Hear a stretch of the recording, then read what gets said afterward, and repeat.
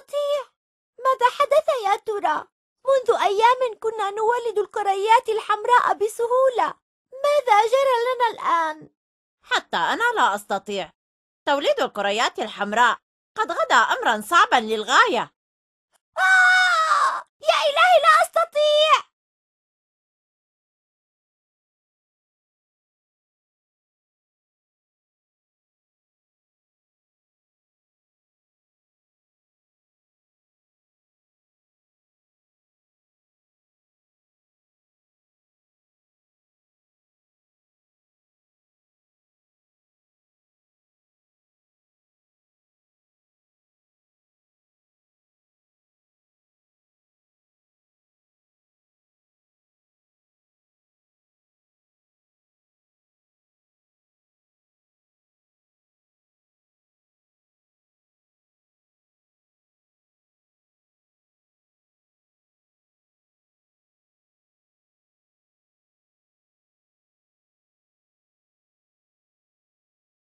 ما هذا؟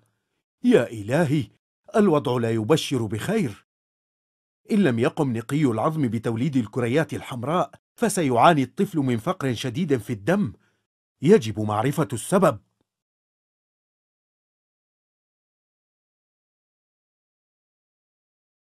المعادن كلها موجودة في الجسم ضمن نسبها الطبيعية.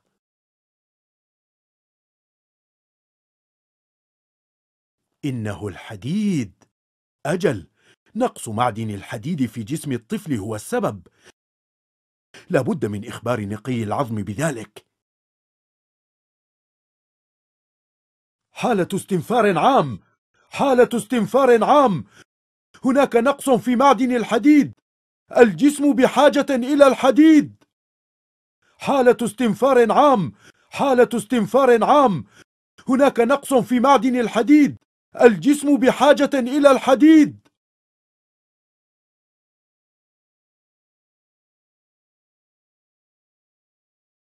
يا إلهي، أسمعت؟ نقص الحديد. أجل سمعت. يبدو الوضع خطيرا.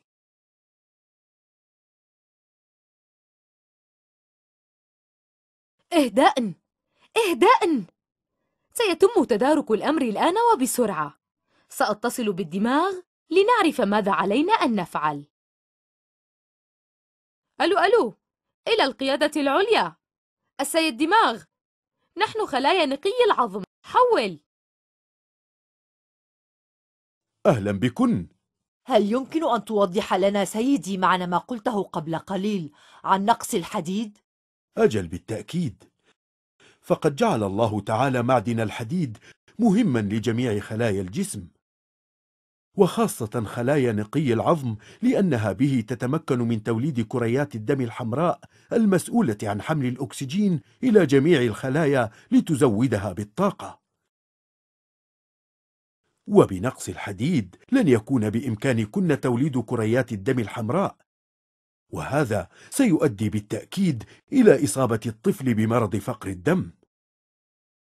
إذن هذا سبب ما نشعر به من تعب وإعياء. أجل، بالتأكيد. وإن لنقص الحديد آثاراً ضارة أخرى في الجسم، منها الالتهابات في أنحاء مختلفة في الجسم، الإعياء، الضعف العضلي، فقد القدرة على التركيز. لذا يجب أن تقمن حالاً وسريعاً بتدارك الأمر. حاضر سيدي، حالاً سنتدارك الأمر. نداء إلى جزيئات بروتين ترانسفيرين. نداء إلى جزيئات بروتين ترانسفيرين. يرجى الحضور حالاً. يرجى الحضور حالاً.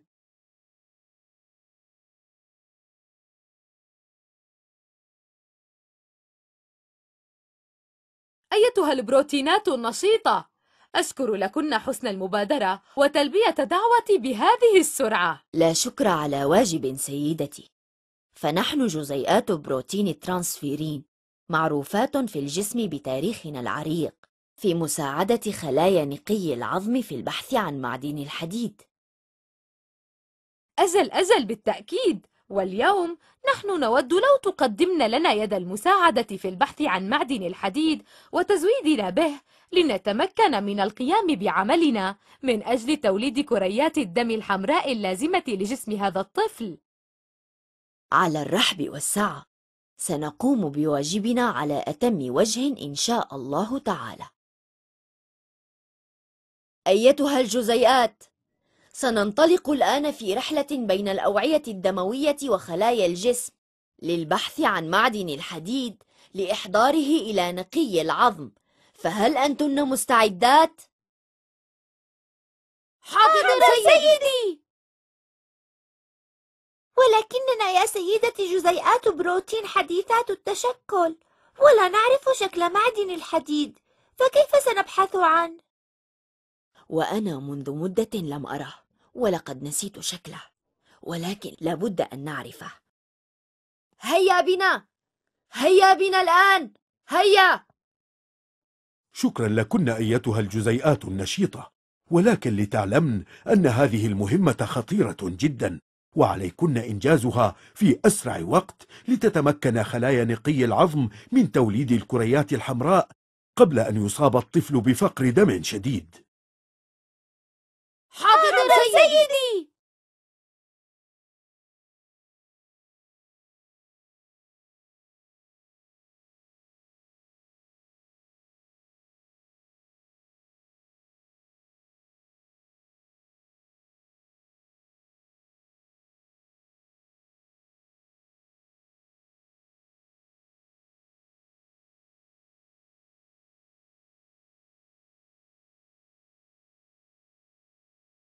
أيتها الجزيئات، انظرن هناك، إنها جزيئات معدن، لعله الحديد.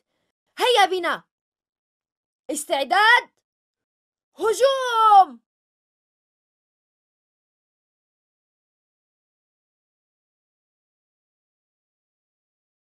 ماذا فعلنا؟ وماذا تريدن منا؟ نريد الحصول على معدن الحديد. ولكننا لسنا جزيئات الحديد، إننا جزيئات من معدن الصوديوم. معدن الصوديوم؟ حقا؟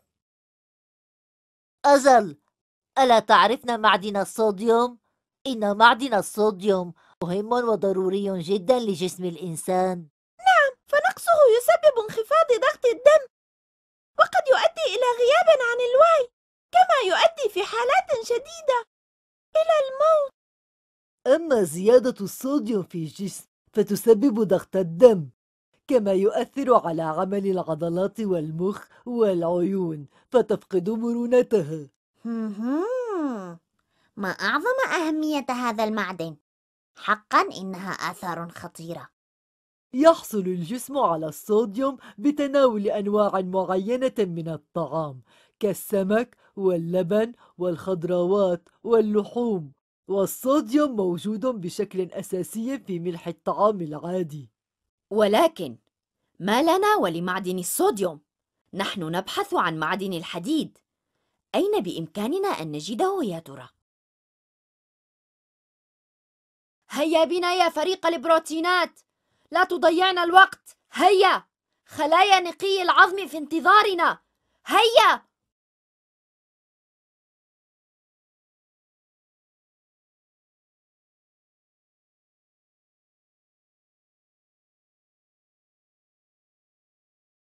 ماذا يجري؟ من أنتم؟ نحن جزيئات بروتين مرسلة من قبل خلايا نقي العظم، نبحث عن معدن الحديد. ولكننا لسنا من معدن الحديد، إننا جزيئات من معدن البوتاسيوم. أجل، يبدو أنني لم أنتبه إلى شكلكن تماما. ولكن ما معدن البوتاسيوم؟ لم أسمع به من قبل، وكيف هذا؟ لقد جعل الله تعالى لنا دورا هاما في صحة الجسم، كالحفاظ على عمل الأعصاب وقيام العضلات بدورها على الشكل الأمثل، وإن نقص البوتاسيوم يسبب تشنجا عضليا يرافقه ألم شديد، وأهم هذه العضلات عضلة القلب، إذ يؤدي نقصه إلى عدم انتظام ضربات القلب. واو! يا له من معدن مهم حقا. وكيف تدخلن جسم الإنسان؟ من أين يحصل عليكن؟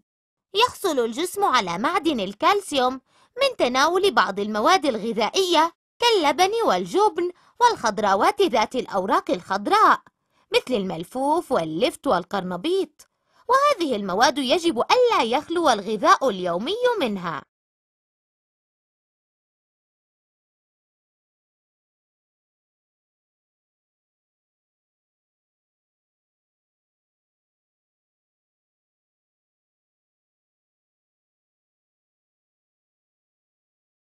إلى متى سنظل نبحث هكذا؟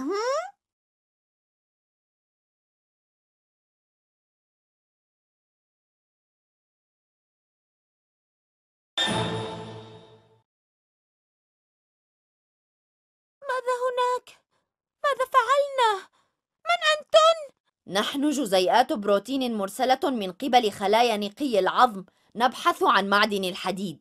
لكننا لسنا من معدن الحديد، إننا جزيئات من معدن الزنك.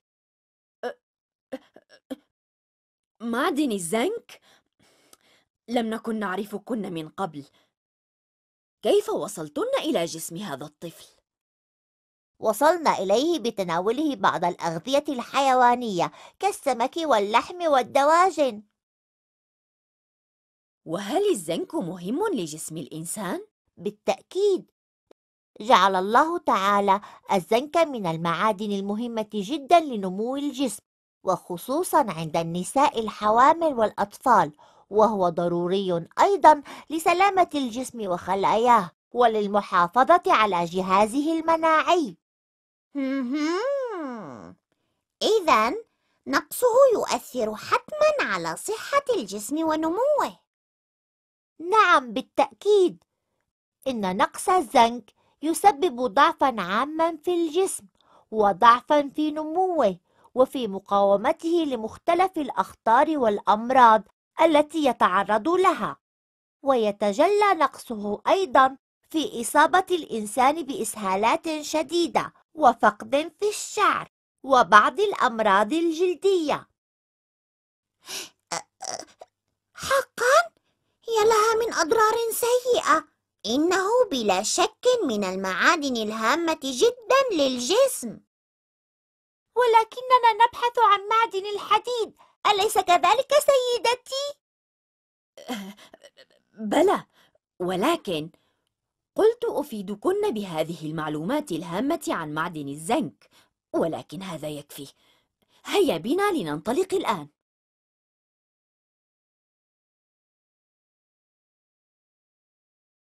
هنا، إلى هنا أيتها الجزيئات. نحن جزيئات بروتين نبحث عن معدن مهم، إنه أهم معادن الجسم، الحديد، ولكننا لا نعرف أين نجده. إننا لسنا من معدن الحديد، بل معدن الكالسيوم. ثم من قال إن الحديد أهم معادن الجسم؟ وما هذه الأهمية؟ الكالسيوم من أهم المعادن التي تكون العظام والأسنان وتجعلها قوية، ويساعد معدن الكالسيوم العضلات والأعصاب في أداء وظيفتها على الوجه الأمثل، وله كذلك دور مهم جدا وخطير. مهم وخطير؟ ما هو؟ إنه يساهم في إغلاق الجروح وتخثر الدم. ونقصه يسبب مرضا خطيرا يدعى مرض هشاشة العظام، وخصوصا عند المسنين. هشاشة العظام؟ وما هذا المرض؟ هشاشة العظام هو ضعف يصيب العظام فتصبح قابلة للكسر بسهولة عند تعرضها لأي صدمة. وكيف يحصل الجسم على هذا المعدن الهام؟ يحصل الجسم على معدن الكالسيوم من تناول بعض المواد الغذائية كاللبن والجبن والخضروات ذات الأوراق الخضراء مثل الملفوف واللفت والقرنبيط، وهذه المواد يجب ألا يخلو الغذاء اليومي منها. ما بكما تضيعان الوقت بهذه الأسئلة؟ علينا أن نجد الحديد. انظرن معي أيتها الجزيئات، إنها جزيئات معدن قادمة، ربما كانت من معدن الحديد.